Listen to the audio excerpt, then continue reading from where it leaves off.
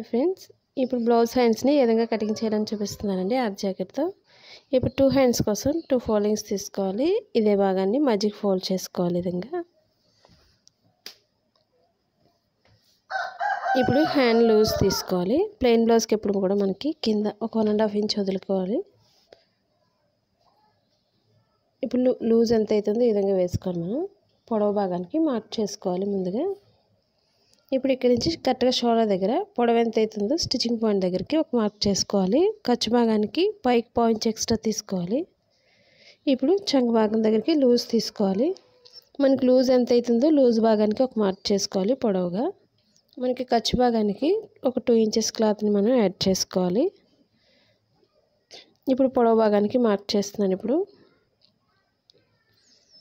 ఇప్పుడు stitching point దగ్గరికి ఒక మార్కింగ్, ఖర్చు భాగానికి పైకి పాయింట్స్ ఎక్స్ట్రా పైకి మార్క్ చేసుకోవాలి.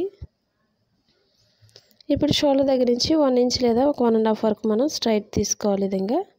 ఇప్పుడు ఇక్కడ నుంచి లోతు భాగం తీసుకుంటూ చంక భాగానికి కలుపుకోవాలి. మనకు ఒక 2 ఇంచెస్కి క్లాత్ మనం కట్ చేసుకోవాలి.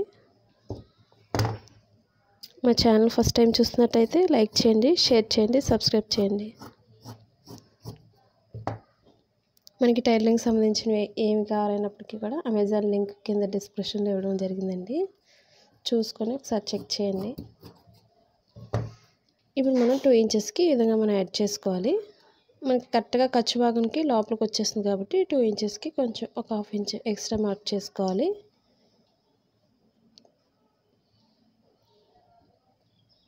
ఇప్పుడు కరెక్ట్గా స్టిచ్చింగ్ పాయింట్ దగ్గర వేసుకోవాలి. మనం ఫోల్డింగ్ చేసే దగ్గర కొంచెం కట్ చేసుకోవాలి లోపలికి.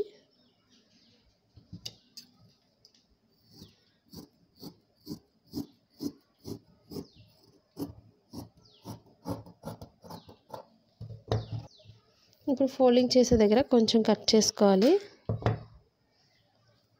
కొంచెం ఎక్స్ట్రా భాగాన్ని కింద కట్ చేస్తున్నాను. మనకి ఫోల్డింగ్ వరకు లోపలికి హెమ్మింగ్ వర్క్ చేయడం కోసం ముందుగా ఒక మిషన్ లైన్ స్టిచ్ చేసుకొని మనం హెమ్మింగ్ వర్క్ కోసం గ్యాప్ వదులుకోవాలి. షోల్డర్ మిడిల్ పాయింట్లో కూడా మనం కొంచెం కట్ చేసుకోవాలి. ఇప్పుడు 2 హ్యాండ్స్ కాబట్టి మధ్యకి కట్ చేస్తున్నాను. ఇప్పుడు మనం 2 రైట్ సైడ్స్ కూడా లోపలికి వచ్చే విధంగా ఎదురుబెదురుగా వేసుకోవాలి. రైట్ సైడ్స్ రెండు కూడా ఇప్పుడు ఒకదానిపై వేసుకోవాలి.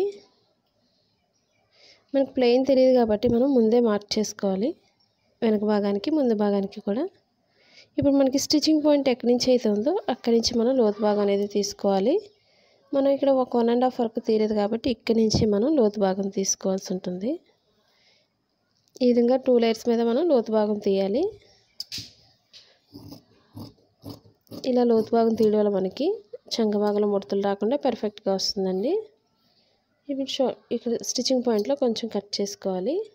ఈ లోతు భాగం ఇప్పుడు కూడా మనకి బ్లౌజ్ ఫ్రంట్ పార్ట్ కావాలి. అది తెలియడం కోసం మనం స్టిచ్చింగ్ పాయింట్లో కొంచెం కట్ చేసుకోవాలి. ఇప్పుడు ఈ రెండు కూడా మనం జాయింట్ చేసుకోవాలి మెయిన్ క్లాత్కి.